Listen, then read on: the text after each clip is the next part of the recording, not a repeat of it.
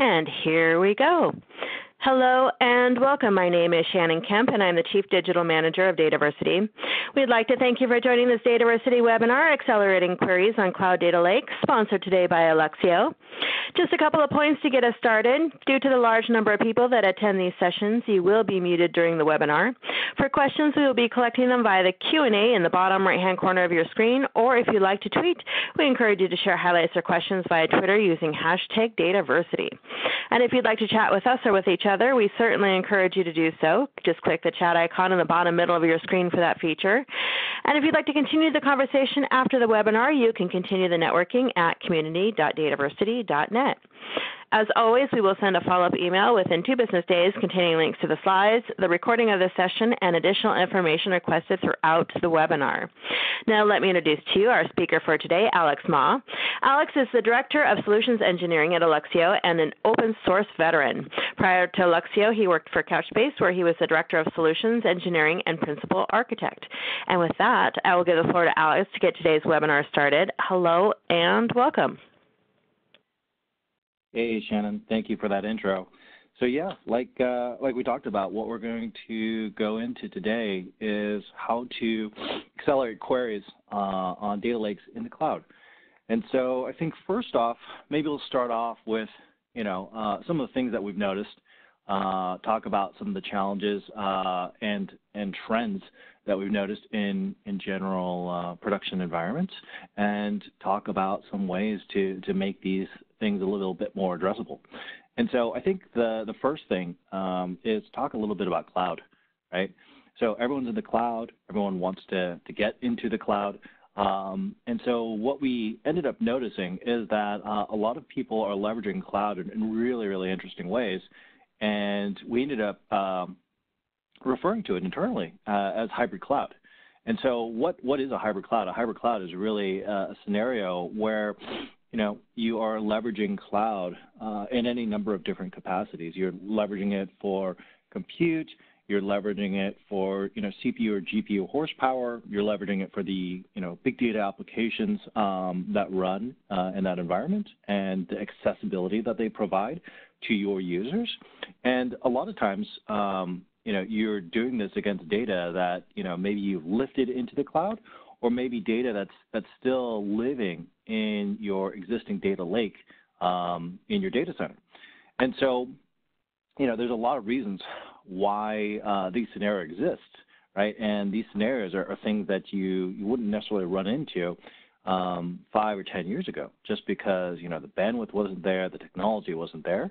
But today, we start to see these things.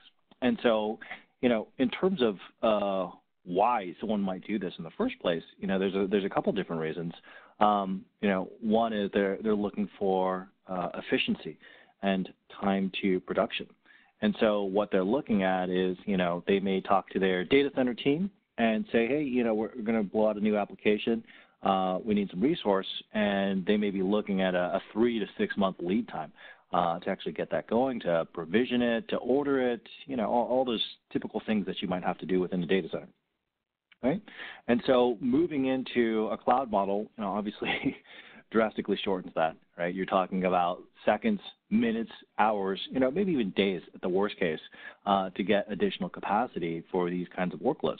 So being able to get to production faster compared to, trying to do this on-prem is one reason why cloud is very attractive for people. Another reason is because that it's not a fixed resource, right? So with cloud, we can go up and down in terms of the amount of compute resource that we're using, right? And so I'll give you an example. We have a lot of customers where they run these analytical workloads at the end of the month. And, at the end of the month, there is a very large demand for this data, and it is very time sensitive. And so they need a lot of CPU horsepower for that. And, to be honest, this only happens towards the end of the month, right? And so in a traditional environment, you'd have to provision all of that beforehand, right? Let it sit idle, for the duration of the month, or find other workloads for it, and then do that such that you'd have the capacity when you needed it. But again, in the cloud, it's a different equation. You could shut the entire thing off, run it in, kind of a idle configuration, and simply expand that compute when needed, as needed. And so it provides a lot of flexibility, for these kinds of things. I think the last thing for, why people want to get into cloud and why they're even running these hybrid cloud environments is because it becomes kind of an intermediary step before they finally get into the cloud. So, we'll notice that customers that we talk to are in one of three categories. They're already fully in the cloud, leveraging those benefits. They're in the data center today and thinking about getting there, or they're running a mix, right? And the mix is usually, they're in the migratory process of getting there. That process happens to take, more than a day, obviously. So sometimes we talk to customers, and this process takes, several months, if not several years, to fully migrate all of those workloads. And so what ends up happening in the meantime is that they end up running this configuration that we call the hybrid cloud. So that's kind of, setting the tone for some of these things, why obviously people are leveraging cloud and what exactly a hybrid cloud is. Let's look at some of the challenges and approaches to getting to a hybrid cloud, right? And so part of this is, how am I going to actually run these workloads in the cloud?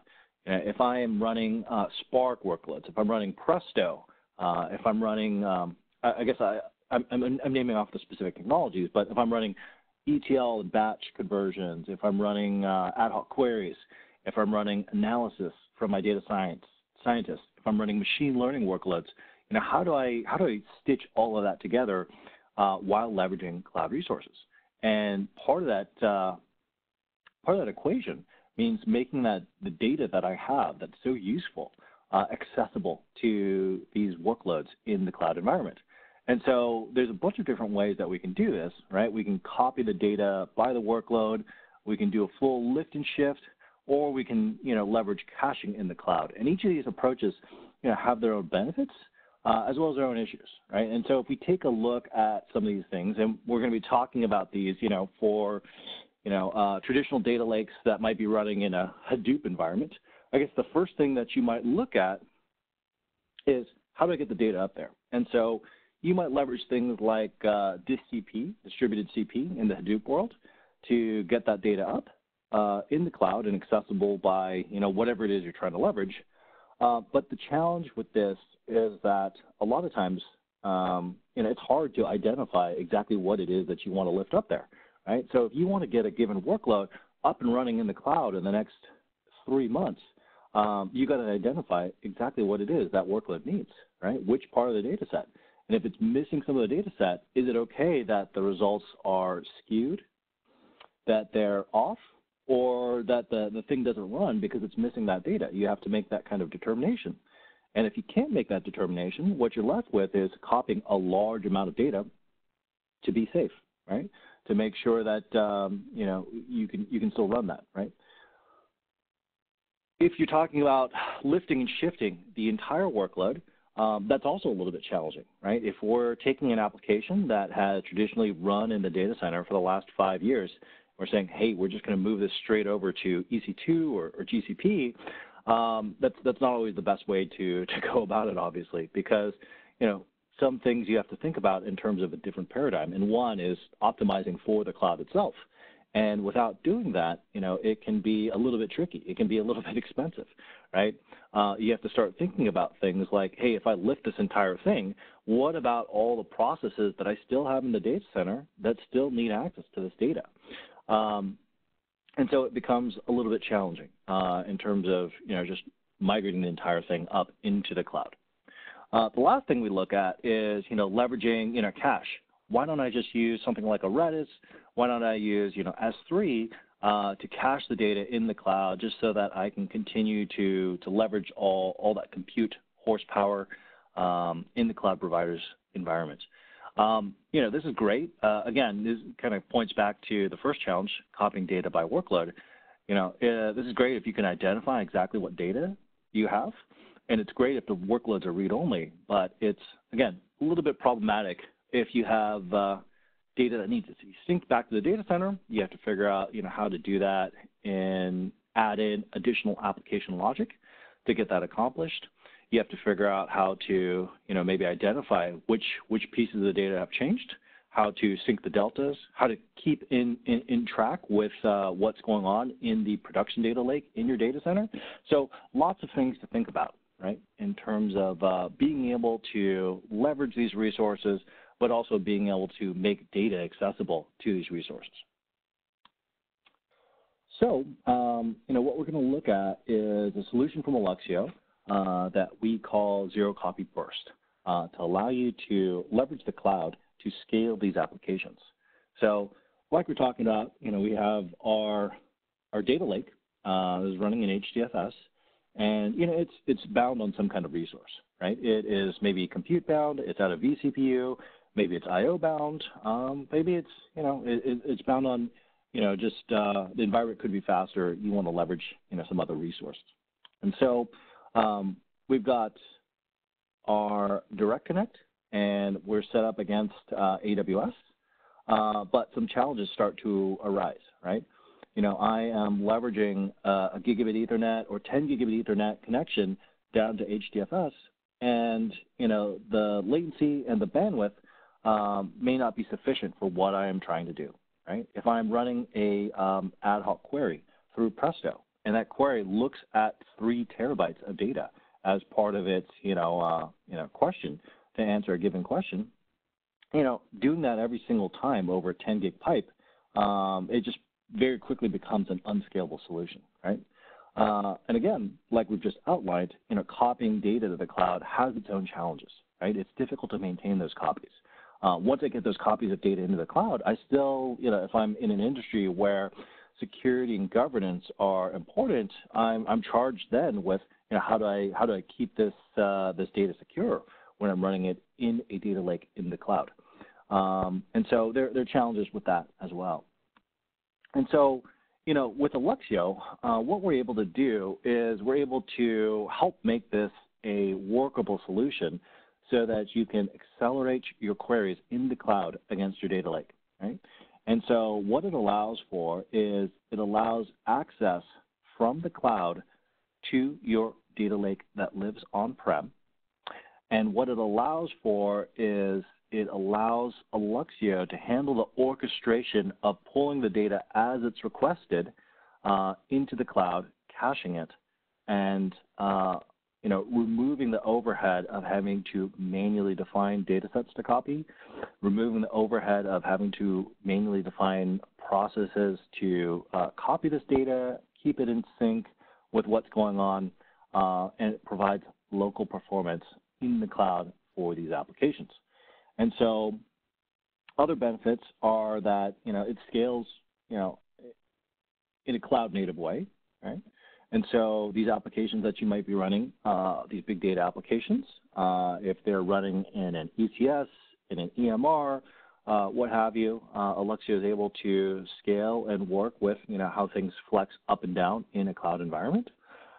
Additionally, benefiting you is that a lot of that workload is enabled without adding additional I/O workload to the data lake or without adding additional compute requirements on the existing data lake, because we've shifted this all over to the cloud, and now we're able to leverage the cloud itself.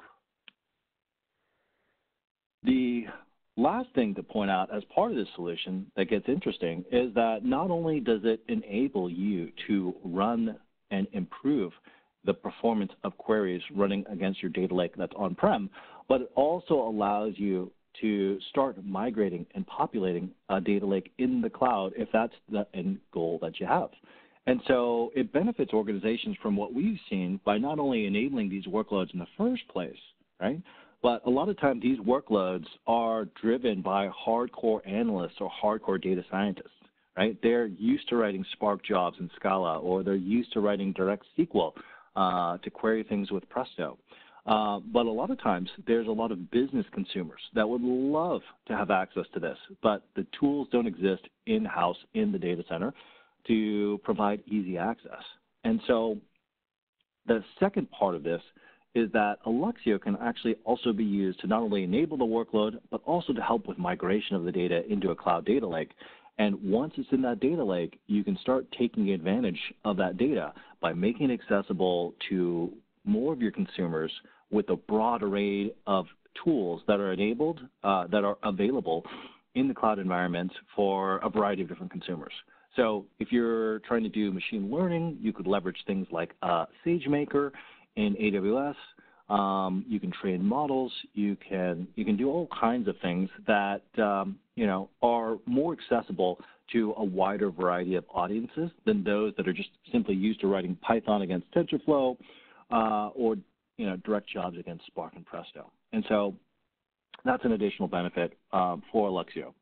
So let's take a look at a few examples of people that are doing this, and then we'll go into the nuts and bolts of how Alluxio actually helps out with enabling some of these things. Okay? And so I think the first thing to look at is Development Bank of Singapore, DBS. And so they're a large bank based out of Singapore, and they're leveraging Alluxio for a number of different things, right? They're leveraging Alluxio for a unified namespace. They have multiple different data stores, data silos, if you will, multiple HDFS clusters. They have data stored in S3. And for some of these applications, they simply need a way to kind of make all of this data transparently accessible to their applications, and they actually do that through Alluxio. They leverage it for object stores, right? Object stores are a great way to store data, large amounts of data in a scalable way. But there are a number of things that start to become a little bit challenging when you start leveraging object stores for these kinds of workloads, right?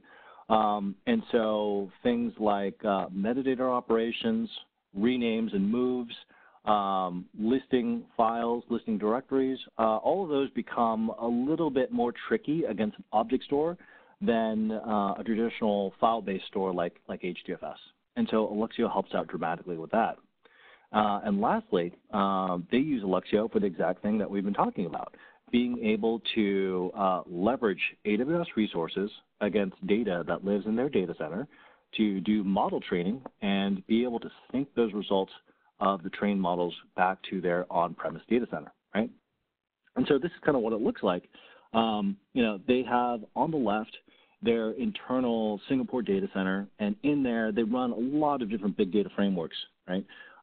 They run Spark on Yarn, they run Presto, they have Alluxio running there, and multiple HDFS clusters.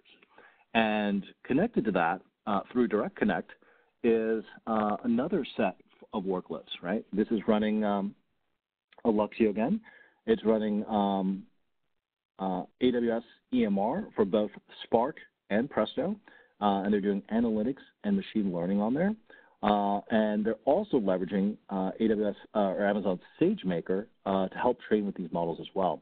And so what they're able to do is, take their 50 terabytes or so of historical data and voice data and be able to use that to train models in the cloud based on, up-to-date information, and take that to understand better how their customer's journey is going so that they can support them better when they call in. And so all of this is enabled through, the sheer combination of Alluxio, right? It just makes things a little bit more efficient, makes the entire overall solution, a viable one in the first place. Walmart is another great example of, this hybrid cloud leveraging compute resource in the cloud. Now, this is a different cloud. This is running in Google Cloud Platform. And same kind of thing, right? And so in this case, they've got multiple large HDFS clusters that live in the various Walmart data centers. And they have decided that, hey, we need to offer querying as a service for a lot of our consumers. And to hit that scale, what they've decided to do is actually leverage GCP. And what this does is it supports around 3,200 users across 40 business groups for ad hoc querying and analytics. And the only reason, again, that it scales is that they're able to leverage Google Cloud Platform and leverage Alluxio to pull in the necessary data, cache it into the cloud, and improve query performance without, having to do direct access to the HDFS data lake every single time. Additionally, what they're able to do is, again, leverage that capability of Alluxio to have the query dictate what data is hot and leverage Alluxio to migrate or start, or not migrate, but start populating the data lake in Google Cloud Store. And once, again, that data is accessible there, they can actually look at it with other tools as well. So not only do they look at it with Presto, but it's also available through other direct Google technologies, things like BigQuery, so that, again, it's available for a wider audience because the data is accessible. Last use case is a customer that we worked with where they ran out of room in their data center. And so this is a hybrid cloud configuration, but on-prem. And it's a hybrid cloud in the sense that, the challenge is exactly the same, even though, it's not in a given cloud provider. Large 30 petabyte Hadoop cluster that's running within one data center that they're, physically maxed out of capacity on and physically oversubscribed on CPU on. And so their analysts and their business users have a need for ad hoc querying. And so what they were able to rig up is essentially they're able to leverage capacity in the new site to deploy a large number of machines running Presto and Alluxio.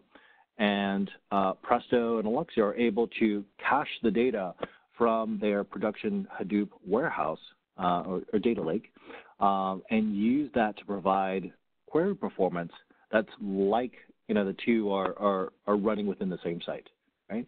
And so what it allowed them to do is, not heavily invest in the network, be able to manage this new workload, and not have to figure out an alternate solution that, involved construction in the existing data center, right? And what we're looking at here are some of the query times, right? What we're looking at is Presto and Alluxio compared to Spark SQL. This graph is actually missing something. What it's missing is the original numbers from when this was running within the same data center. But the performance that they are getting is essentially 3x of what their prior solution was. So being able to enable these new solutions where these things are completely remote is something that Alluxio can be very helpful with. Okay. So we spent a lot of time, talking about kind of the challenges, kind of the desire to move to the cloud, high level about what Alluxio is, and a little bit about some of the customers that are actually using it. Let's dig in just a little bit about the technology and give you a sense for how Alluxio does any of these things that we've been talking about over the last 25 minutes or so. And so with Alluxio, I would say there are a couple key innovations that actually, when you combine them together, give you this capability to run data orchestration for a hybrid cloud, right? And those things are data locality, data accessibility, and data elasticity. And so what we'll do is we'll kind of dig into what each one of these things mean and give you some additional context. First, data locality with intelligent multi-tiering. Really what that is the Alluxio worker process is typically going to be installed co-located with whatever big data framework you're trying to enhance. And so it could be Apache Spark, it could be Presto, it could be TensorFlow, but typically there will be unused resource on that machine that we can actually leverage to make that framework run better, right? And so Alluxio is very configurable. You can actually specify, hey, these Spark executors, they're configured with this amount of memory. We'd like to, allocate 10 gigs from each of these nodes to Alluxio, and we'll allocate it as memory, as RAM. Whereas with something like Presto that might be very memory hungry, you might say, hey, Presto is going to leverage all the memory for its JVM heap for the queries that it's doing, but there's a bunch of SSDs on these machines.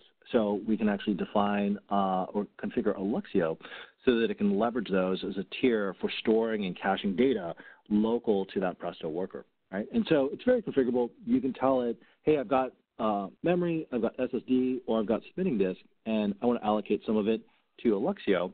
And Presto and these frameworks will essentially request data.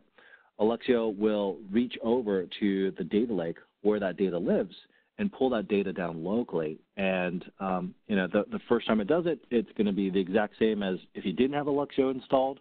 But from then on, every single interaction with that piece of data is going to be very quick because it's no longer reaching out to the remote data lake. Now it's talking to the local machine, not doing any network I/O, and able to service it from the local memory, SSD, or HDD. Right? One of the things that's really interesting is that, Intel is a strong partner of Alluxio, and they match up perfectly, with this kind of architecture. What they've done is they've come out with a couple new technologies. And the one we're going to look at today is called Optane Persistent Memory. And it's a new class of memory and storage technology. And what it allows you to do is essentially have a layer that, I think of as that sits between direct DRAM on the machine and something like an NVMe, right? And it gives you, again, another option to store very large amounts of data in memory for a lower price than just, filling up the machine with RAM. And so, again, gives you really interesting options. Here's some specs for, what the Optane DC persistent memory chips are available as. But once you tie that in together, what you're able to do is essentially you're able to configure Alluxio with multiple different tiers. And so, for our customers where they're storing, 300 terabytes of data, it may not be feasible to store all of that in, direct DRAM. But the Intel Optane persistent memory solution give them an option where they can actually leverage, a good chunk of that in a more economical way than just filling up DRAM, and it gives them additional performance on top of something like an NVMe SSD.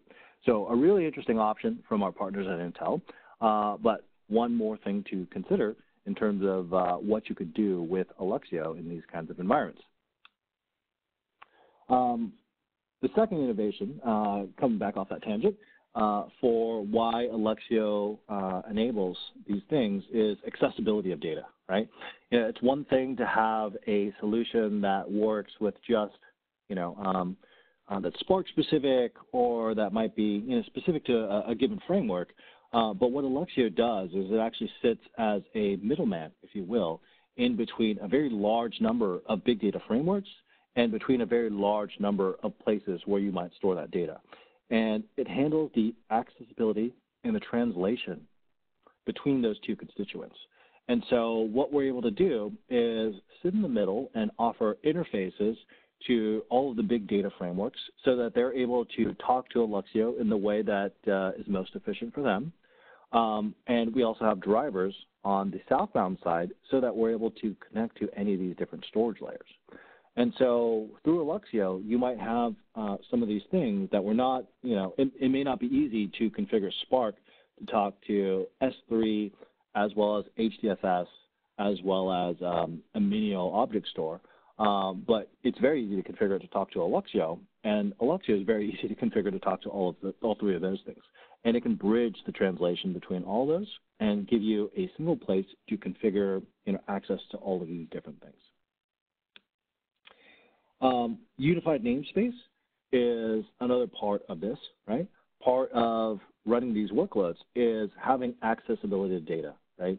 And what Alluxio does is instead of saying, hey, this chunk of data is stored on this data lake, and this other piece is stored on Google Cloud Store, and this other piece is stored on S3, what you're able to do is have Alluxio mount all of those different all of those different storage layers and present a single unified interface such that your application sees data very similar to the view that you have here, right? You have a path, and along that path, you have access to different points of data. And from an application standpoint, you don't really need to care that, hey, this is on S3, and I need, this access key to get to it, or, hey, this is on Google Cloud Store, and I need this interoperability token to get to it, or, hey, this is located on HDFS, and I need to configure my application with these key tabs and these principles. So all of that is kind of abstracted away, and the application developers can focus on, the business logic that they're trying to implement in their application, not the infrastructure concerns of where this data is, how do I get access to it.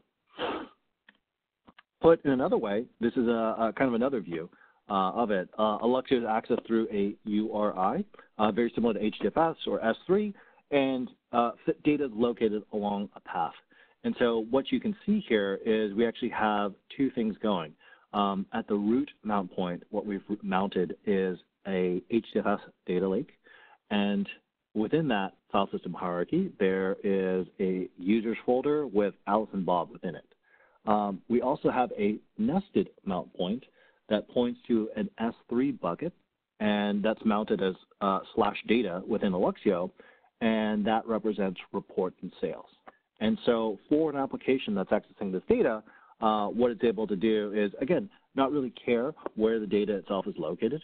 It can simply access data along this Alluxio scheme to fetch the data that it needs. When it comes time to start populating that data lake, what we're actually able to do is we're actually able to define policies. And we're able to do so in such a way so that we can say, hey, I want to mount my HDFS on-prem data lake in /data, but I also want that mounted against S3.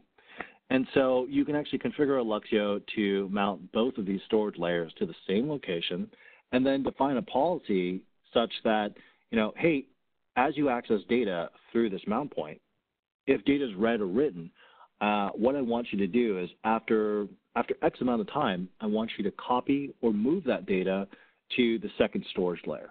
So as an example, if I run a Spark job against a given folder of data within HDFS, after 3 days, that data might automatically get copied to S3, or it might automatically move to S3, depending on what it is I've defined as an Alluxio policy.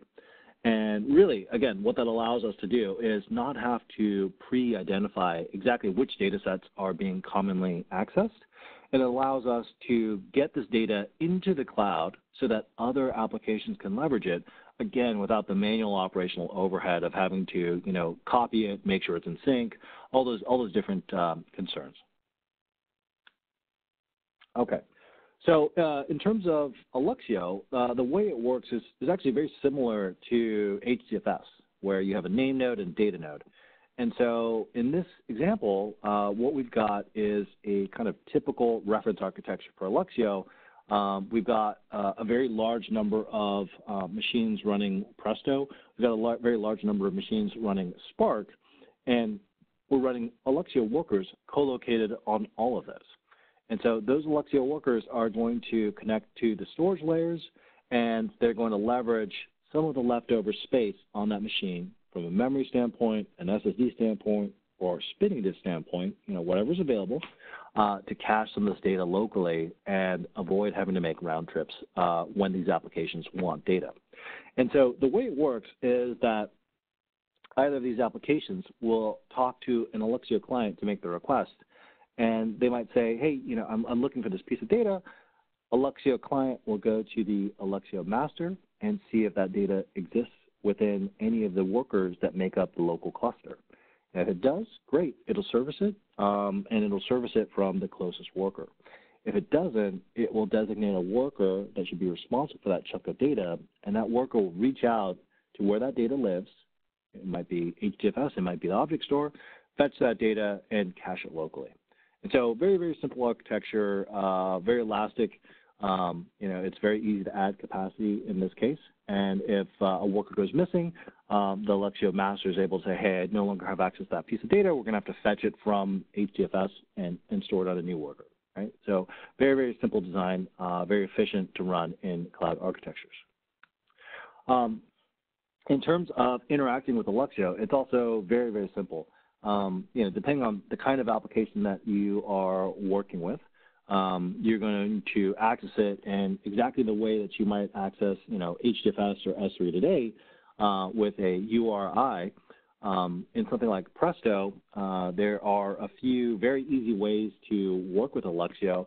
We've made it seamless, much, much, much more seamless in the last year, such that, you can be leveraging Alluxio with your normal queries and not even know it, right? It's gotten to that point, right? So a lot of different ways to interact with Alluxio, but these are just, some visuals for what it actually looks like when you're actually working with these applications. Okay, so we've spent some time, talking about, the challenges of accelerating queries against cloud data lakes. We spent some time talking about hybrid cloud environments, and we've spent some time talking about Alluxio. Let's open it up now for some questions. Anything that you're curious about, anything that you might want to dig into. Let's leave it open now for that. So, Shannon, do we have anything interesting? We do. And just to answer the most commonly asked questions, just a reminder, I will send a follow-up email by end of day Thursday with links to the slides and links to the recording of this presentation. So diving in here, Alex, I assume the first user gets pretty bad performance. Do you have staged queries you run to warm up the cache? Yeah, so that's a great question. I wouldn't necessarily characterize it as pretty bad performance, and I guess pretty bad depends on how you're defining things. But the first user that is making a request for that kind of data is going to see the exact same kind of performance that they would see if they didn't have Alluxio in the environment, right? And so if you're doing a query that looks at 3 terabytes of data over a 1 gig link, yeah, I would definitely define that as terrible. So you're not wrong there. But to answer your question, yeah, Alluxio is used in a couple different ways. So some users will pre-stage the queries. They'll know that, hey, this user is going to do this kind of operation against this partition of the table. So we're going to do a select star, with a predicate set so that it's going to hit, the most common things that user is going to request. And that's one way to do it from an application standpoint. And so the application or the user can stage that beforehand, but what you can also do in Alluxio is you can actually load that preemptively. And so you can actually run a command that says, hey, I want to load all this data preemptively along this path. And so in one way, you're doing it kind of more application-centric and having that application translate what data is requested to Alluxio. And the other way, you're telling Alluxio directly, hey, data on this path is hot, and I want you to load it. And so you can do that in either case, but the end result is that that first user that's running that query is going to have a much better experience because that data is already cached in a local worker in the Alluxio cluster. And what tools are Alluxio built on? So Alluxio is not so much, Alluxio is built on some tools. There are, different components that make up the framework itself. We leverage things like gRPC and Netty. We're not going to build our own communication protocols for things like Java. But, to answer your question more broadly, Alluxio is an open source technology that was built from the ground up. And, it was built as part of a PhD project from the Berkeley AMP Lab. And originally, it was built to be the off-heap persistence layer for Apache Spark. And so it started off as a project probably 5 years ago, and it's grown dramatically since then in terms of, the number of people contributing to it on GitHub and also from what the product can do from just a functionality perspective. So now, it's not dedicated only to Apache Spark, but it ties in with all these other technologies. But to answer your question, Alluxio is an open source technology. It's built on top of Java, and yeah, hopefully that helps. Indeed. And Alex, does the cache get cleared on a daily or a monthly basis and repopulated starting with the new query day or month? Yeah, so that's also a great question. So it's configurable. So you can set time to live for data in the cache. You can do that along specific paths. So you might say, hey, data that's accessed over here is kind of archival data. I want you to remove from the cache after 24 hours. Or, hey, data in the cache here is kind of more medium term, remove it after 30 days. You also have the option of pinning that data so that it's always in a given tier in Alluxio. So you have a lot of different configuration options. And I would say, kind of run the system for a little bit, see what the usage patterns are like, see what data is hot. But, there's a number of different ways that you can tune this, and it comes from eviction algorithms, pinning strategies, time to live strategies, but there's a number of different ways to configure it.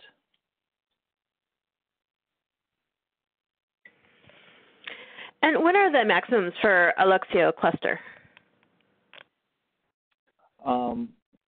So the maximums, you can look at maximums in a very large number of ways, right? Data density, cluster size, throughput. We'll try to give you some maximums for each of those. We have some clusters that are running in large Chinese companies that are running, I think, at somewhere around 1,600 nodes in a cluster. And so that's obviously a very large Spark cluster that's running that has Alluxio co-located with it. And from a node count, that's the largest that I know of off the top of my head. From a data density standpoint, I forget the exact numbers, but we have some clusters that are provisioned with capacity for multiple single-digit petabytes. And so, those clusters actually have multiple tiers. So they have a memory tier and a disk tier, and it kind of depends on what you're looking to do with it. But essentially, you're building up a cluster of many machines, and you're leveraging the resource on those machines. So if you've got, multiple terabytes of disk on each machine and a few hundred gigabytes of RAM, you have the capacity for a lot of potential space. And lastly, I think from a throughput standpoint, in terms of maximums, a lot of it's concurrency driven. And so the number of threads that are requesting data is really going to drive the throughput. But we have a few users that are what I would call interface saturated. And so really what that means is that they're able to drive enough traffic from a client perspective that occasionally they will hit interface saturation on the machines that Alluxio is running on. And so what they've done in those cases is bond multiple interfaces together to give them additional network capacity. Obviously they're leveraging the memory tier for Alluxio or leveraging an NVMe or an Intel Octane persistent memory tier to get that kind of throughput on the machine that they're, saturating the network interface. But, along those three dimensions, that should give you a sense of what the maximums Alluxio is capable of or has been seen in production environments. And Alex, what third-party databases and other products are supported by Alluxio? Could you repeat that one more time? Sure. So Sure. What third-party databases and other products are supported by Alluxio? Yeah, so that's also a good question, and I think that's also one of the areas where people tend to get confused with Alluxio itself.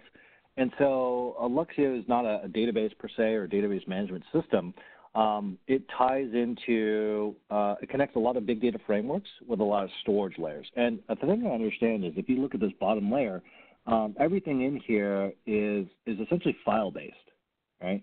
And so we're looking at multiple different kinds of cloud object stores. We're looking at things like HDFS. We're looking at things like NetApps and a couple other things. But again, everything is kind of file-oriented. And so the database functionality that we tie into, usually it's someone that's going to be leveraging Spark SQL or something like Presto or Hive, and they're going to be leveraging it against ORC files or Parquet files or those types of things, right? Not against the traditional database system like an Oracle or MySQL. And so that's one really important thing to understand with Alluxio. It's focused on files, and in the big data world, that actually maps to a file storage format for data, but it's not necessarily focused on databases.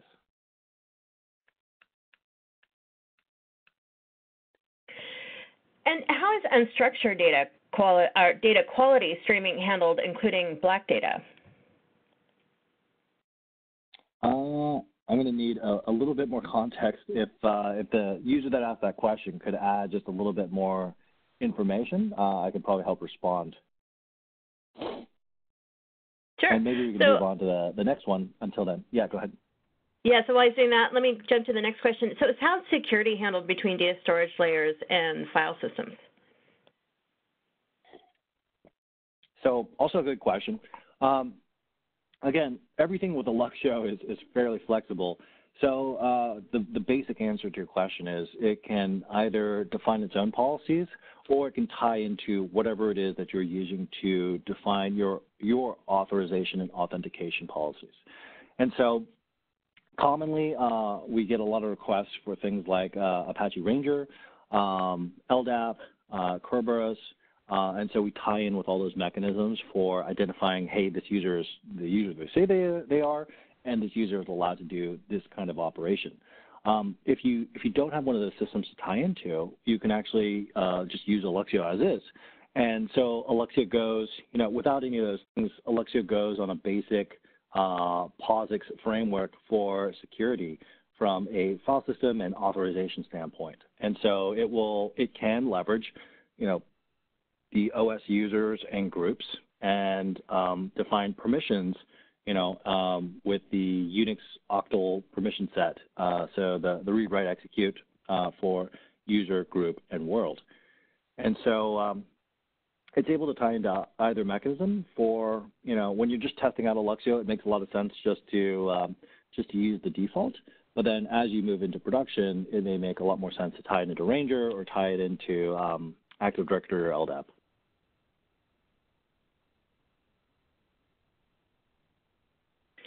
Perfect.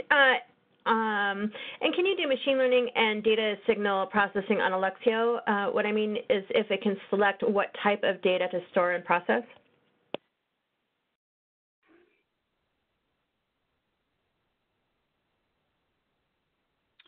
So I'm not 100% sure what data signal processing is, but I mean, we do have a very large number of users that are doing machine learning in a variety of different ways. And so they're using technologies like Apache Spark, they're using things like TensorFlow, they're using things like SageMaker, they're using things like Presto, which is kind of surprising to me because I don't think of it as a machine learning technology. But to answer the question, they're using all of these different frameworks to do machine learning, to train models, to do those sorts of things. And all of these frameworks are just accessing data along a given path. And so, the developer or whoever is managing that application is simply telling it, hey, this is where the training data set's located, or, here's where I want you to output this data set. That data set, that location happens to be an Alluxio path. And so Alluxio is not doing anything specific to decide what data to service. It's more the person that is running those frameworks is saying, hey, this is my training data set, this is my verification data set, those sorts of things. Hopefully that helps answer the question. Great, thanks, Alex. And going back to the previous question you asked for more information on, the original question was how is unstructured data quality streaming handled, including black data? And to expand on that, during the unstructured data insertion into a data lake, how is the real-time streaming of data handled, thereby also handling the unused black or log data, considering dealing with telecom network data? Oh, okay, gotcha. So, it's an interesting question. How do I get data into the warehouse or into the lake? If it's coming from logs, if it's coming from JSON files, if it's coming from CSV, and so Alluxio itself is not really going to do anything super special for that. You're still typically going to need a framework to help transform that data that's coming in, right? And so you might have something like Apache Spark that's doing ETL against that data that's coming in, that's doing a little bit of cleansing on it before it goes into the lake, right? You might be using Spark or you might be using Kafka. In those cases, what can be helpful is that Alluxio can act as kind of a temporary memory buffer for writes. And so a lot of times what happens is that data, as it's getting cleansed, if you will, as it comes in from an unstructured to more and more structured before it gets into the lake, there are going to be multiple operations against that data. And so Alluxio could act as a temporary memory buffer where you're able to do those writes and handle a very large volume of data and be able to process it and use it as a temporary storage location so that it can pass from phase to phase of that cleansing process. And so, we've seen users where, the cleansing process starts as something like, multiple 300 terabytes of, just raw data. And an HPC cluster will process that first, and then it will move to multiple different Spark jobs. And then, somewhere along the end of that,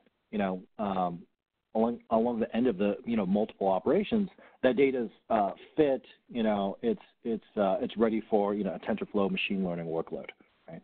But, Alluxio is not specifically tied to that, but it can be used, to help with those kinds of things. I love it, and I love all these great questions coming in. Just back to machine learning, Alex. How many machine learning techniques can Alluxio take? The question was how many machine learning techniques? Correct. Yeah. Again, it's really, really simple. I mean, the number of machine learning techniques is going to be just limited by the framework that you're using. And so, the things that I see commonly for machine learning, PyTorch, TensorFlow, SparkML, and probably a couple other things that I'm blanking on. But all of the techniques are going to be available, are going to be whatever is available within those frameworks. The thing about machine learning that's interesting is a lot of it's, based on training, right? And so the better data that you have, the more of that data that you have, the better and more accurate and faster a model you come out with, right? And so what we've seen is that a lot of times these models, it's not like you run the thing once. A lot of times what we see in the enterprise environments is that these things go through 1,000 iterations of the training run before you actually get to an efficient model. And at each point, at each iteration, you're tweaking various parameters and you're looking for, what is going to align best with the data that I have. And so as part of that, right, you are leveraging Alluxio to keep that data in memory and close to the GPU or close to whatever it is that you're doing the training with, such that it's able to train much more efficiently. And so, again, to answer the question, you're going to have available whatever techniques are available for the given framework that you're using, but the number of models that you're able to generate is going to be substantially higher because you're going to be getting better utilization out of that training framework. We have one customer that after they started using Alluxio, they have this process they go through of, cleansing, filtering, and then training against data, and they're able to, with Alluxio, generate 4 times as many models per year as they could without it. Right? And that just kind of speaks to, hey, we're doing all these advanced things, but we also need a platform where, we're doing something that's very iterative and very read-heavy. And having something like Alluxio just makes that process a lot more efficient. So hopefully that helps. What's the minimum hardware requirements for Alluxio worker node? So I think we have the minimum up on our website. And if I had to guess, it would probably be something like 4 vCPU, 8 gigabyte of RAM, and a network connection. We have Alluxio run across a very wide span of hardware. And so in our own testing environments, we run it in containers with, a slightly lower spec than that because we're doing large cluster simulation and multi-node testing. We have some customers that have this deployed on machines with, I think, just under 100 CPU cores and probably close to a terabyte of RAM and multiple petabytes of NVMe. So it kind of goes all over the place in terms of the machine spec. The question I would really ask is, what framework are you using? and what resources is it bound on. And so if you're using Spark, it might want for memory and CPU, and you might say, hey, I've got a little bit of memory left over on this machine. I can allocate that Alluxio, or I've got some SSD lying around. Alluxio, the workers themselves are not going to be terribly compute heavy, which is great because all these big data frameworks are. And so really what Alluxio is going to want from a minimum requirement is whatever you have available from the machine that's left over. And in some cases, for a given workload and for a given requirement, it may make sense to say, well, hey, we're going to bump up the physical capacity of this machine because we have defined,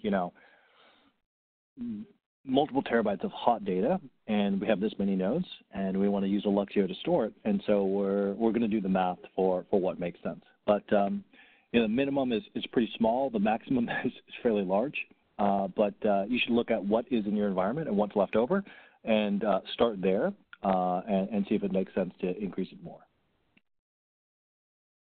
I love it. Great answer. So do you distinguish between unstructured and non-structured data? Well, Alluxio itself doesn't, right? Again, it is going to serve as a bridging layer to provide more seamless access to data, to cache that data locally, and to possibly help you migrate and start populating that data lake in the cloud. And so Alluxio is to be quite honest with you, very agnostic about data. And so the application, it might be Spark or it might be Presto, it's going to request a given piece of data, it's going to request a file. And what it does with that file, Alluxio doesn't really know much about that. But Alluxio is bridging the connection to where that file is located, where that data is stored. And it is optimizing that by, reducing the overhead for, where it's located, how to connect to it, those sorts of things, and making the access to that file more efficient by caching it locally for that piece of data that's for that application that's requesting it. So no, to be honest with you, we don't differentiate between unstructured and semi-structured data. It's more about if your application is able to work with that. All right. Well, I think we have time to slip in one more question here, Alex. So the tough question of the day. You've given us so many good reasons to use Alluxio and what a great product it is. What problems have you noticed using it, and what are the contraindications for usage? Where is it not appropriate? Where is it not appropriate? Okay. So let's see here. So the question is where is it not appropriate, and what was the first part of that question? What challenges have I noticed with? Okay, gotcha. Let's see here. That is a tough question. So let's start with the easier part of that question and give me a second to think about that. Where is it not appropriate? So I think we touched on this a little bit earlier, but a lot of users will think of it as a way to accelerate queries against remote data lakes. And not many people make I should say not many people, but some people make the distinction between a SQL-based data lake, something like a Snowflake or an Aurora or an Oracle cluster, and things like a Hadoop data lake. And those are obviously very, very different things. And you have some technologies like Presto that don't really care. They can ask questions of either. But Alluxio is definitely more focused, again, on the file aspect of this, right? And so where I'd say it's not really appropriate is, if you're leveraging any kind of ODBC or JDBC connectivity to get to the data itself, Alluxio may not be a fit for you, right? It's going to be focused on connecting your application to an HDFS data lake, a data lake that lives on an object store, and a data lake that maybe lives off of NFS, right? And so I say that's the first thing. Remember that, and save yourself some time trying to integrate it with an Oracle. For the next question, let's see here. What challenges have we seen with it?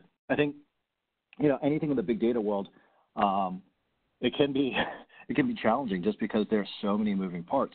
Right, so sometimes you add a component into this, and you don't quite know what to look at to troubleshoot what's going on. And so what I'll say is that, look at the default settings in Alluxio and understand what it is that you're configuring. The default options for Alluxio are things like writing only to memory as opposed to writing to the storage layer. The default options allow you to have multiple copies of the data, which is going to take up additional room in memory.